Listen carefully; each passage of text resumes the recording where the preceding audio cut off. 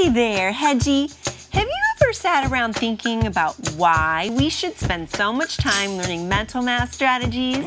Well, guess what? Today we're going to talk about that a little bit, and you'll get to hear the answer too. So go grab your things and we'll get started.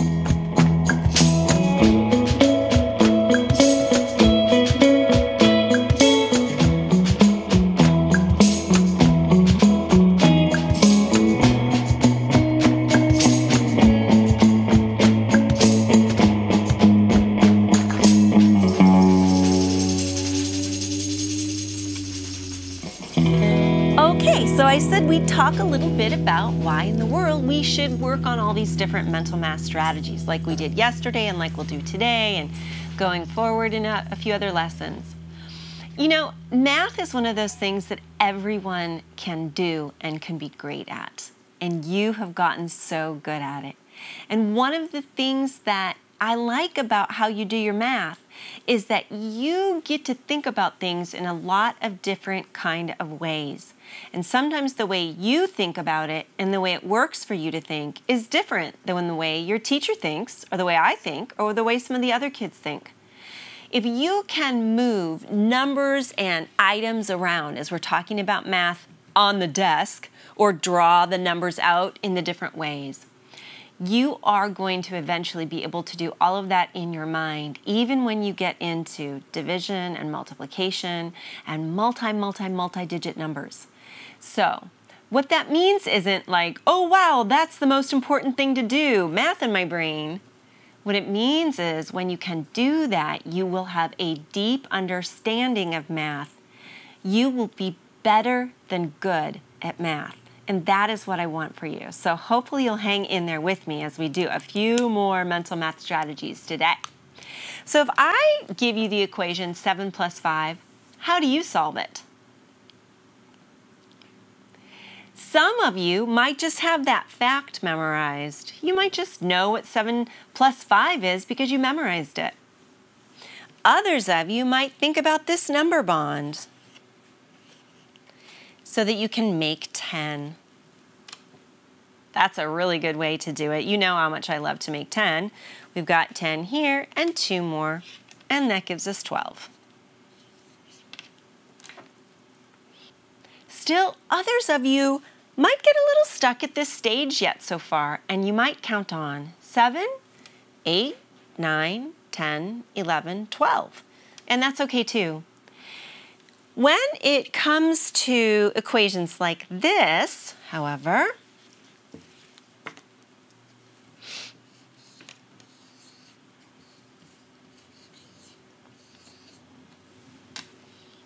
is it real easy to count on to get our answer for this equation? It's probably not as easy, although we could count on by tens, 70, 80, 90, 100, 110, 120. That's one way. We might remember that 7 plus 5 equals 12. So 7 tens plus 5 tens equals 12 tens. Or we might say, well, I don't remember what 7 plus 5 is for sure, so I might use the number bond way instead. And in this case, I am going for making 100, picking up my 20. I still get the same answer of 120. All of these ways are really good ways to work on solving our equations. How about when we have an equation like this? Hedgie, I just love having your company when I'm doing math because it makes it even more fun. A minute ago, we recognized that 7 plus 5 equal 12. So if I have an equation like this, 47 plus 5, I could just add the ones first and then add in my 4 tens, which will give me 52. Can you still see the 12 inside 52? Working with those number bonds really helps. Remember, I told you you can do this with even bigger and bigger numbers as you get good at it. In this case, we can think about 70 plus 50. We already know that equals 120. Now we have our 400. 400 plus 120 gives us 520. And we could keep going up and up like that with our addition. But now, Hedgie, sometimes do you find subtraction a little harder than adding? Yeah, sometimes Hedgie finds subtracting a little bit harder. But you know what that means. You just need to do it a little bit more because your brain just needs more time to think about it. Let's switch colors.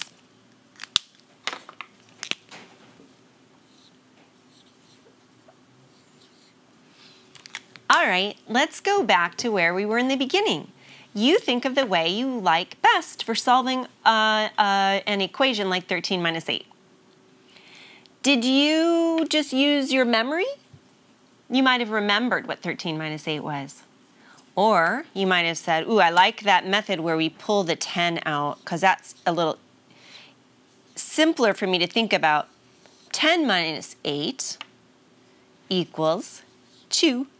And I put my 2 and my 3 together to get my 5. Or we could count up from 8 till we get to 13. 8, 9, 10, 11, 12, 13. So we can still use that counting up method. But again, let's think about, while that method works, and I don't even mind counting with fingers, is it the best method to use as our numbers get larger?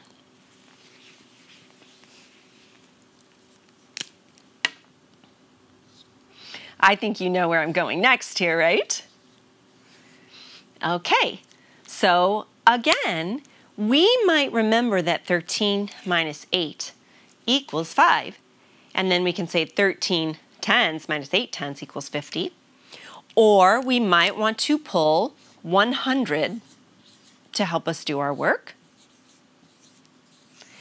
Then we have 100 minus 80 equals 20. Put 20 and 30 together, and you got it, 50. So that's a good strategy. Another way you can do it is to say, well, let me get to 100. What did I do to get there? I added 20. But I'm not there yet if I'm kind of counting on, I've got my target of 130. What do I need to get from 100 to 130? I need 30 more. And in this case, again, we put our 20 and our 30 together. Our answer is the same. So that's another way to think about it. Okay, let's do just a couple more. Can you still see the 13 in here that we've been working with? We might say 13 minus 8 equals 5. Picking up our 40 will give us 45. Good. That's one way. Or, well, I didn't have to erase my answer, did I? Because it won't change. Maybe what you want to do is pull the 10 out. What do I write over here? That's right. 53 minus 10 gives me 43. I've got my 10 minus 8 gives me 2. Put that together with my 43, and that gives me 45. Now, teachers, I'm going to show just two other things to think about for today. But hey kiddos, do you mind if I talk directly to your teachers? I do want to say that as kids are learning these multiple methods and going back and forth in the book and in the lesson, sometimes they're going to do really, really well, and then kind of midway through the lesson, they just start to get stumped. The numbers all just get jumbled in their minds. And kiddos and teachers, I want you to know that's a pretty normal part of the process. If you get to that point, sometimes it means time to take a break. Go have a quick little bike ride or walk or jump on a trampoline or maybe even play with one of your pets and then come back to it. This is a lot to be processing with our minds. Okay, I'm going to show you one more thing that we've really already talked about. We were talking about getting numbers close to 10. Well, we also do the same thing for getting numbers close to 100. So in this equation, 234 plus 98, kiddos, can you tell your teacher at home, how would you solve it?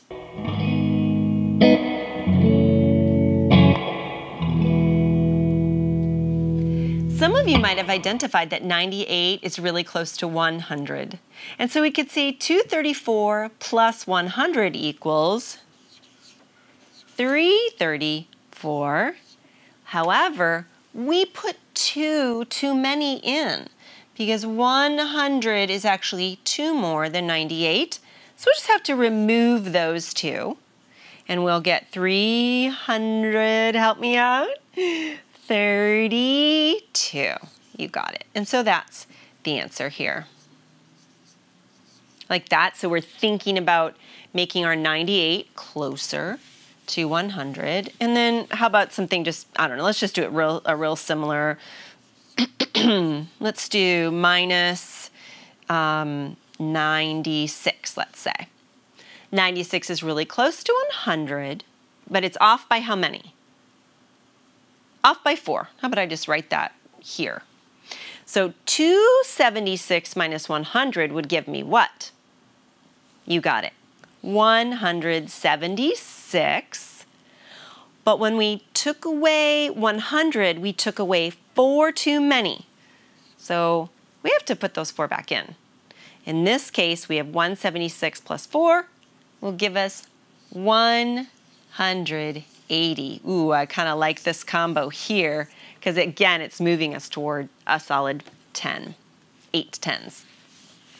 And then the last thing you'll see today, and kiddos, if you're working in different books, I'm going to give your teacher a little equation right here, show you how to do it, and then I'd like you to try multiple equations like this. How about if we have something like this?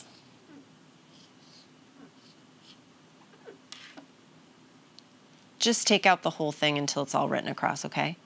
Okay.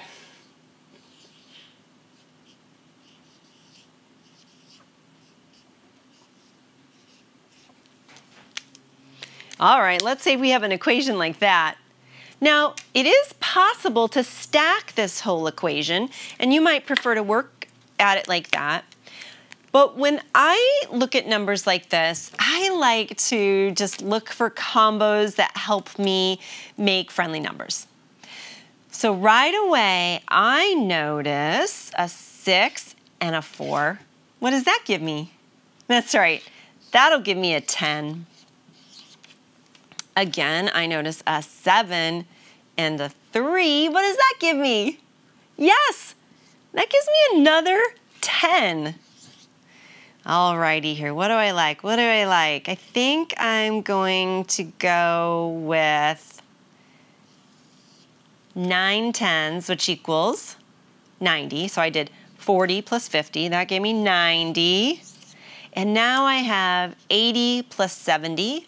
But if you think about it, is like 8 plus 7, which we just talked about, equals 15. I know I have 150. I can add that all up. My zeros line up here. Woo, 9, 10, 15, 16. And that gives me how much altogether? 260. Wowee! So we can add multiple strings of numbers by looking for friendly numbers within them. They don't always line up so nicely as these, but sometimes you can look for doubles or look for some of your other favorite facts. Hedgie, can you believe how many different kinds of math we did today? Wow, I'm really proud of you, and I'm really proud of you. So I'll meet you back here next time. Have a great day.